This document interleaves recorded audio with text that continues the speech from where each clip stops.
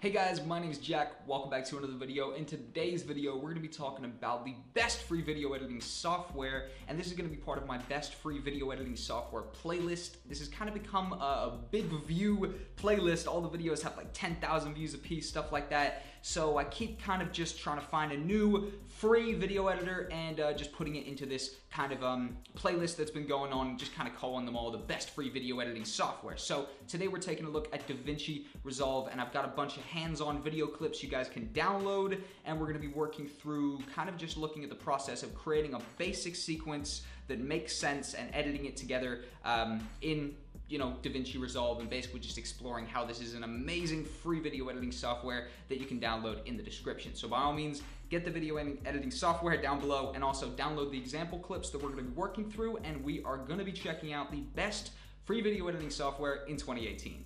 What's going on, guys? So boom, here we are in DaVinci Resolve. I've never used this. This is my first time using it. I've opened it up before just to have a look what it was going to look like, but I didn't actually start editing anything, so this is pretty much my first time using this. So like I said in the intro, if you guys want to follow through this exact example with me and get yourself used to this program by downloading the free DaVinci Resolve program down below, and then also downloading the clips in my example folder so you guys can create the exact same sequence that I'm going to be creating here. This is going to be a simple editing sequence. We're just going to be putting a few clips together so they make sense, then checking out the effects library here just to kind of spice some stuff up and overall see how further we can take this little sequence. But boom.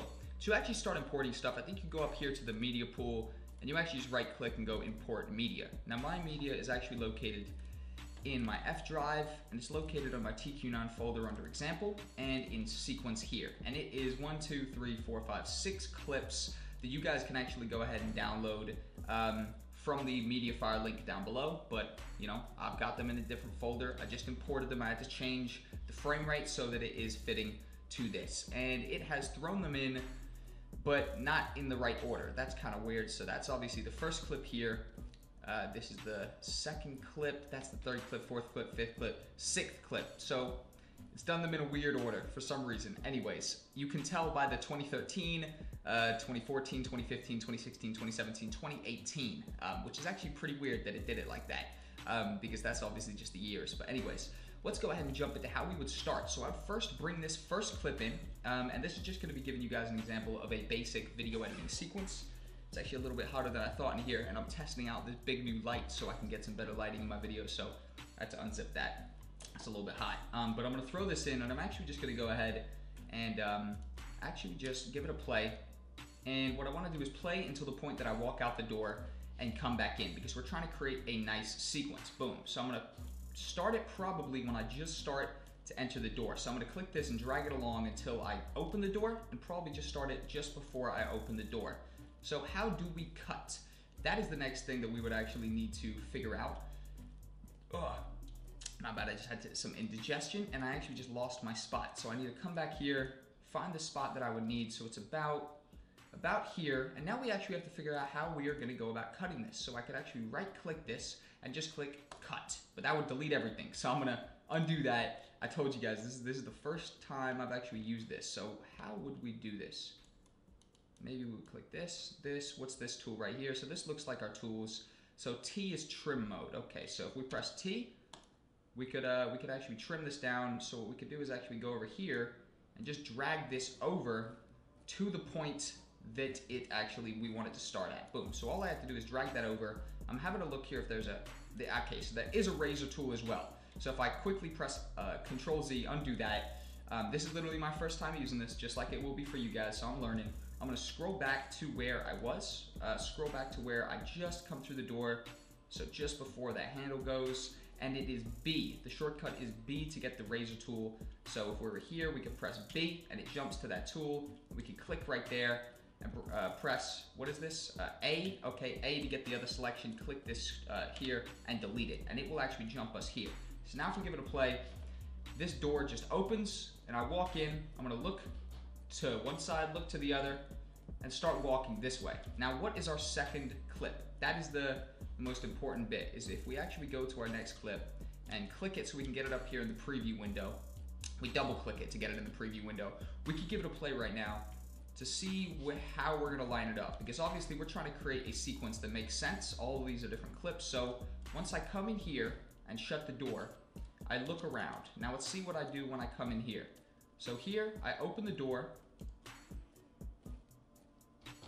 So what we could actually do is even bring that in, just bring that above. Just go ahead and give this a play, and actually just press B, cut it here, and actually just line this up so that, hold tight, I'm just gonna keep bringing this over. Oh, I'm gonna delete that one here, and actually just scrub along to the second clip to where I would actually shut it, okay? And actually cut that again, boom, cut that down, bring that here and see if this is gonna match up. Okay, so that doesn't really match up because, okay, here it might match up. Boom, cut that down, give it a play. Okay, let's give it a play. Is that gonna match up? No, it's not. Or we need to bring it along a little bit. Maybe here. So,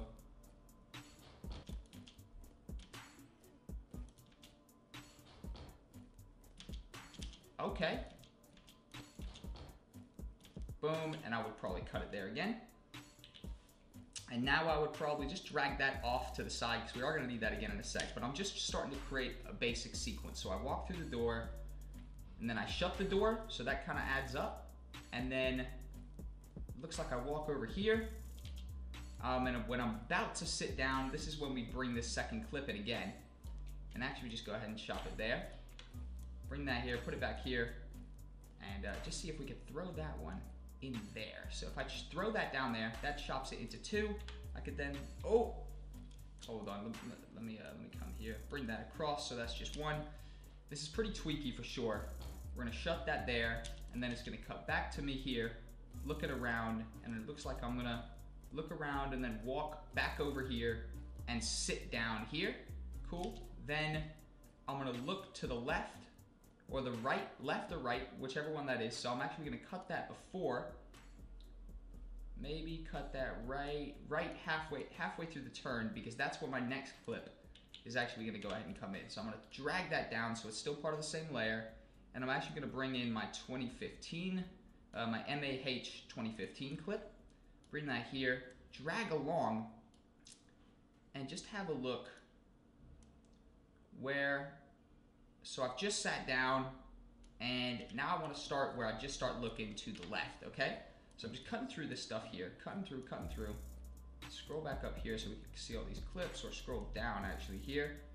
Bring this guy down here, and actually I want to just zoom out a little bit so I can see a little bit more of what I'm dealing with here, and give this just a play here. So let's give this a play. So I sit down, and then I look either way. Cool. Okay, so now we're gonna just keep it playing, and then I get up, so we'll cut it there.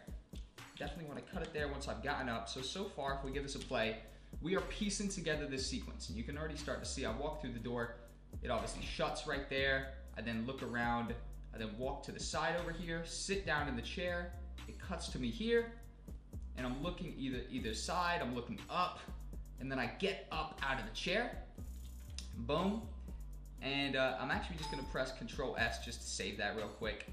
And we're on 20 here, so we could actually bring this 2016 one here now, and actually just scroll across and find where I actually would begin to get up. Or even, yeah, screw it, I'm gonna leave it like that. Find where I would actually get up. So it looks like here is where I would actually get up. So we'll have a look just so it looks like I've just kind of gone up. So let's play this. Boom, that actually worked perfect. So it looks like I get up here, and then I get up here, and then I'm actually just gonna cut that as soon as I walk past the camera here. Boom. So I'm gonna press B again, go ahead and cut that. Boom, and then just bring in my 2017 clip. Give this a play, and see if I can bring me on just as I'm about to come into camera. So we'll see if this makes sense. Okay, so it doesn't make too much sense. I'm just gonna cut it a little bit in. Cut it a little bit in. So I walk past this, and then I come over here, pull out the chair, sit in the chair, come up closer. Okay, and here, right when I'm about to touch my keyboard and mouse, we're gonna cut it right there again, chop that, and throw the final clip in, which is this clip here. And we're gonna scroll along until my hands actually, oh, I think I messed up once. Yep, I wanted to redo that. So we go just here until my hands are about, until my hands are about to touch this. So probably about here, press that, cut it down, and give it a play now. Look at that. And now we can chop it there at the end. And we actually have a minute-long sequence that just hit a minute.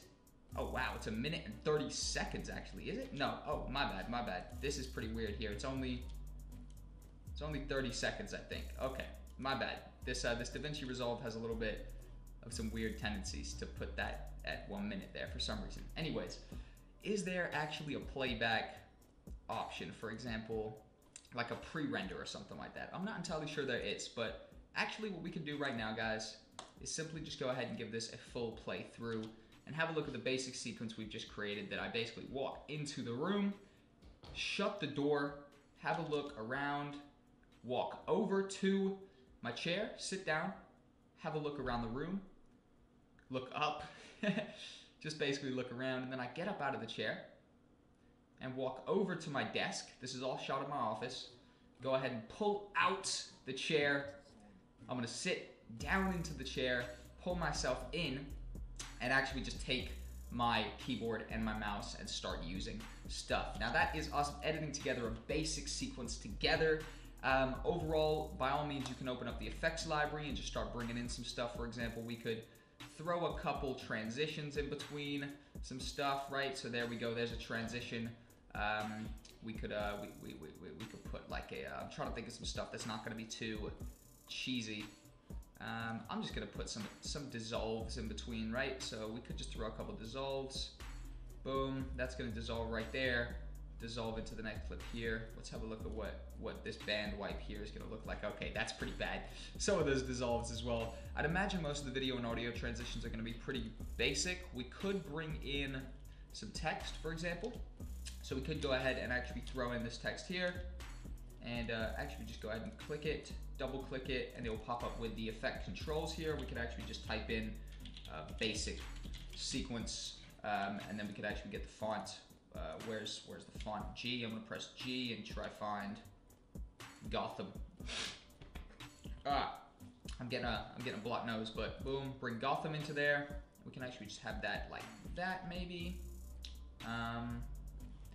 Actually just go ahead and have that once I open the door. So I open the door, it's gonna say basic sequence, and it's gonna chop out, boom, basic sequence.